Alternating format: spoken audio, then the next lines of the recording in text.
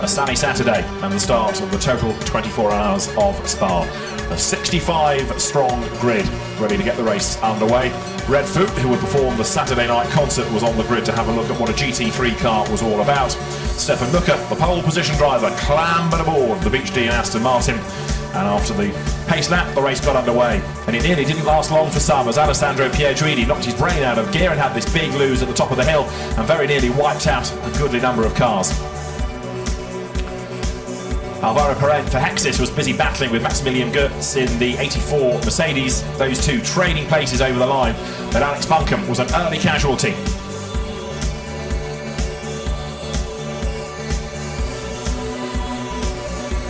That brought out the safety car, everybody bunched up behind. And the pack was released. We didn't go green for long. Jos Manton had this big accident at the top of Radion, the Lamborghini bouncing off the curb and thumping into the tyres. He was okay, the car was out of the race, and Hexis was soon in trouble as well with an overheating McLaren, the car limping home as it got cooler, so the pace quickened. No such dramas though for Marc VDS, its cars running strongly within the top 10 places. For this event, the team was running three. The regular two cars both took turns in the lead early on. Number 14, Marc VDS BMW, just a bit further down the order. Pit stops were cycled through, and running out of sequence after an early pit stop behind the safety car was the HTP Motorsport Mercedes. That therefore had topped up on fuel as other cars pitted, so it rose up the order and straight away began to look a little bit more of a threat for honours.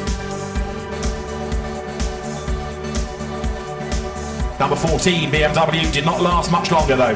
An engine failure put that out. It almost wiped out a Ferrari as Jens Klingmann limped off the circuit. Marco Schelp's Porsche was wiped out. He got hit by Carl Wendlinger, and that thumped the Porsche off into the barriers. An expensive repair bill for one team, only a drive-through penalty for the aggressor. Patrick Pilet made his move around the outside to grab the lead of the race, getting past back markers and also Jelmer Berman in one easy move.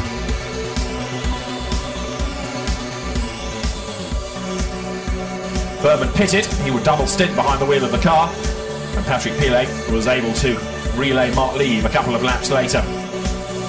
BMW rejoined, Porsche pitted. Lieb took over, and then the question was whether he'd be able to rejoin the circuit ahead of Jelmer Berman. The answer was no, but it didn't take him long to get back onto the tail of the BMW and mount his attack for the position once again, because as the cars worked their way downhill, a lap or so later towards Poix, Mark Lieb used the traffic to his advantage, managed to box in Jelmer Berman and dive through up the inside. Daylight turned to dusk then as the sun set and the cars worked their way into the night. Even harder for the teams to go about their business, more stress, and with a lack of sleep, even more demanding on them physically.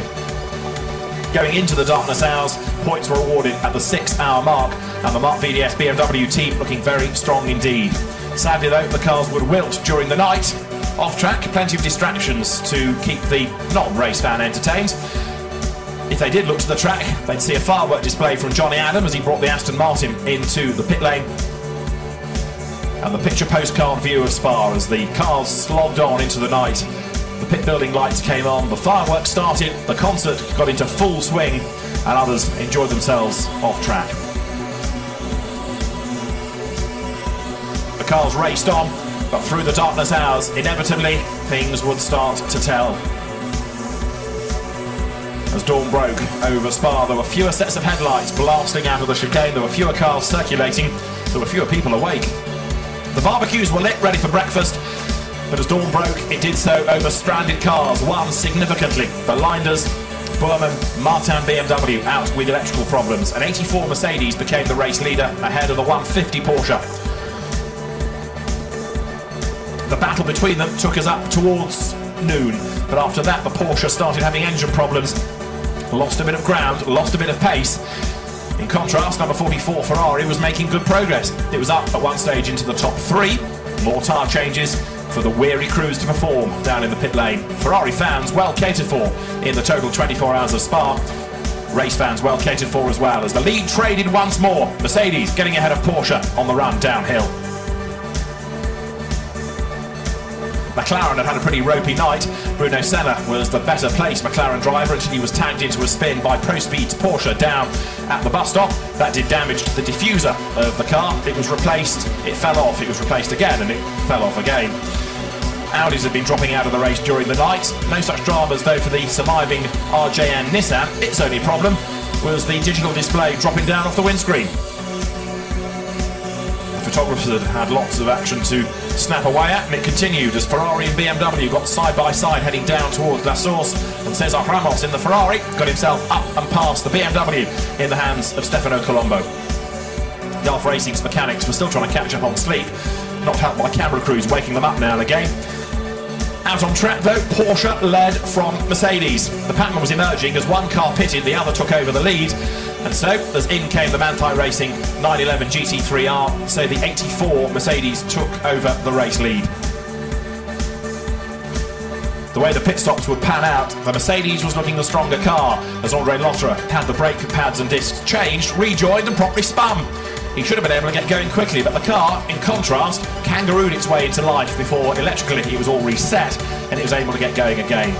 At ProSpeed, Xavier Marson was getting ready for his next stint.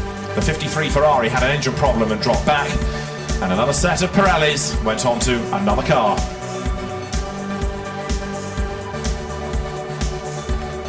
Through the pit lane came the 84 Mercedes. Back ahead of it once again went the Manthey Porsche, the two continuing to trade places right the way around the race. But eventually, Bernd Schneider made his move for the race lead. He didn't wait for the Porsche to pit. He went round the outside and did something his two teammates hadn't been able to do, past the Porsche. Louis Machiels had this big accident going into Eau Rouge, a tyre going down as he turned into the corner.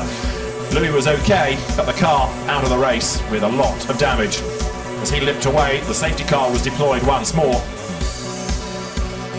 And by being held at the end of the pit lane, so the Manthey Porsche went a lap down, and that coupled with the down on power engine and occasional loss of performance from cylinders meant that it was never able to really come back into the game. It did unlap itself, but did so before that white line you can just see marked across the road, the safety car line. You can't overtake before it, but that is what Patrick Pilet did, and they got a drive-through penalty for their pains. Enzo Ide charged Ian Dockrell off the road. A wrecked Audi, a wrecked Ferrari, and it meant that those two cars not only were out of the race, but also it brought out the safety car once again. People bunched up. Then Milder's Porsche was dispensed with by the JRM Nissan. That bashed its way into the tyres but was able to rejoin.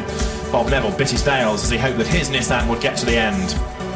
Christopher Mees went round the outside of Frank Keckler to pick up fourth place, Audi ahead of BMW. Disappointed faces in the Vita 4-1 camp. They've been more disappointed in the last hour and a half as the car ground to a halt in the pit lane. Greg Franchi watching on, but not at all happy. The car would go no further. Michael Bartels commiserated with the team, but also a smoky, indeed flammable Ferrari came in. Kessel Racing, championship leaders coming into the event, saw the car go up in flames at the end of the race for number 44. It gave Audi a podium finish because Andre Lotterer would bring number 2 to third place, and within the last hour, Bernd Schneider, with a full tank of fuel, hopped on board with leading Mercedes to bring it home for his second Spa 24-hour win. The mechanics could congratulate one another on jobs well done, and they started to get themselves ready for the celebrations.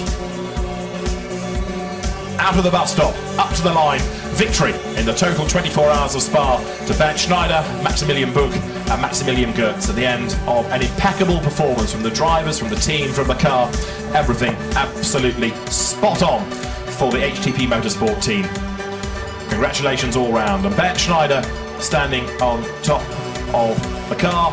The drivers made their way up towards the podium, and it has been another superb race in the total 24 hours of Spa's history. From all of us at Spa, we hope you enjoyed the coverage. Join us at the Nürburgring for the final round of the championship. For now, it's time for a Belgian beer, and goodbye.